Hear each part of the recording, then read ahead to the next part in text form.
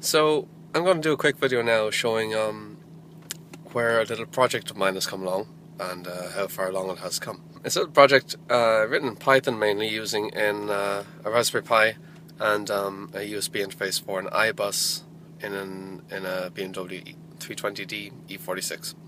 So this is the current setup. It's a USB hub plugged into the most important part, I suppose, the Raspberry Pi. So that's how it's wired currently. Is this 3.5mm audio cable is going into the back where the CD changer would be connected. And it's connected directly to the speakers in the car. These four wires are coming from the other connection that would go into the CD changer, which has the white wire, which is the iBus cable where the data is sent. So the USB hub here is plugged into the Raspberry Pi here, but coming off the USB hub here is a charger for the Raspberry Pi. So there's just one lead powering the whole device and the hub.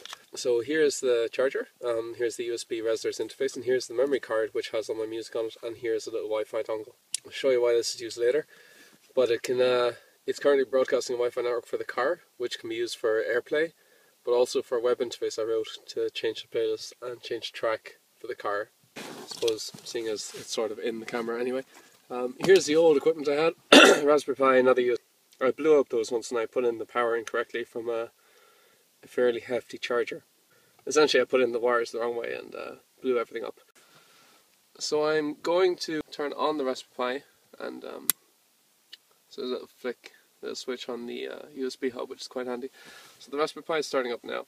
It might take a minute or two because it's looking for an IP address for the Ethernet cable. Nothing should go wrong, but occasionally it does, seeing as it's still in development.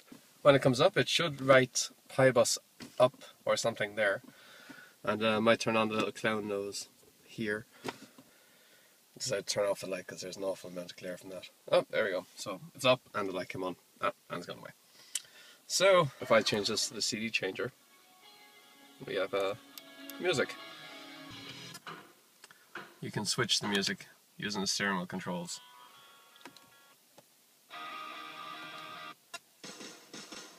So it's all good. It's currently configured to write the artist and then the track name by scrolling it across the screen, and then show you the current track out of the total tracks. You can switch on and off random using the random button, which isn't on all radios, so you know it's probably best I write in some code to have this configured, but currently this is how I do it. So I'm just going to pause the music now. There we go, pause. And I'm going to connect the ad hoc network that the Raspberry Pi is broadcasting. I'm trying to look through the camera here to see what I'm pointing at, and it's not very easy.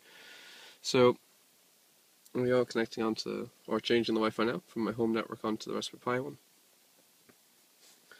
So I think to set up the ad hoc network is about 4 commands, and I have that in a little script. Oh jeez, I have that in a little script which is ran on startup. There we go, it worked that time. That's the first time I've seen that error, but that's what happens when you record a video. So as I said, yeah, about 4 commands which are just in a little script which starts at boot. So if I go into music now, I should be able to see the little Airplay symbol. There we go, so it's come up there. So I'm just going to turn on the song here. It might already be connected to the Airplay, I don't know. Okay, no, it looks like it's come to the iPad here. But I'm just going to hit the button up here. Trying to hit the button. Stupid fat thumb. Alright, so here we have Airplay, okay? And that's the Raspberry Pi back there. So we're just going to hit that. So just give it a few seconds.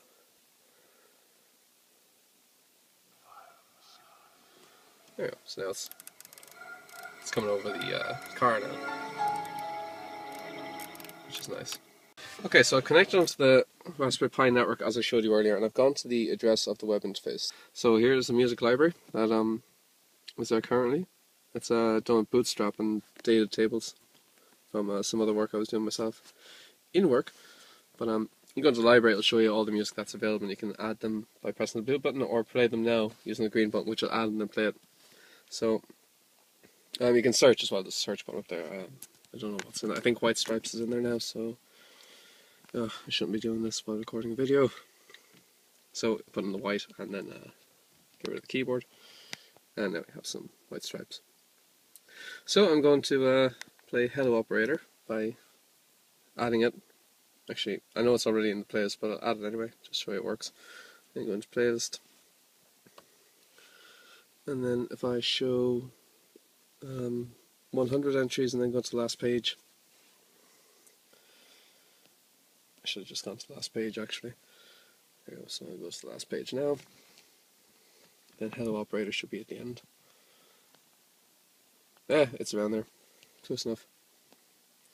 I can't remember if I'm sorting this or not, but anyway, so here's Blue Orchid. I'm going to turn up the sound. And I'll try and hit the Blue Orchid play button. Oh, I got the wrong one. There we go.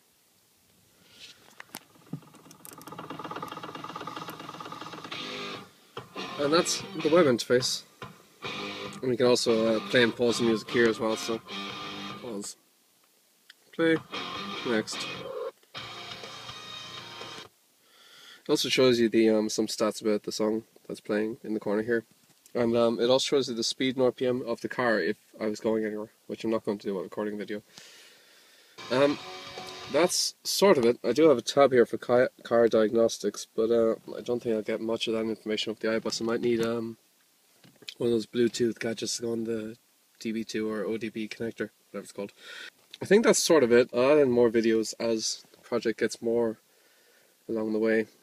But that's it for now, so that's just a preview of what the code does, and feel free to take it, fork it, break it, I don't really care what you do with it. Works for me, so I'm happy.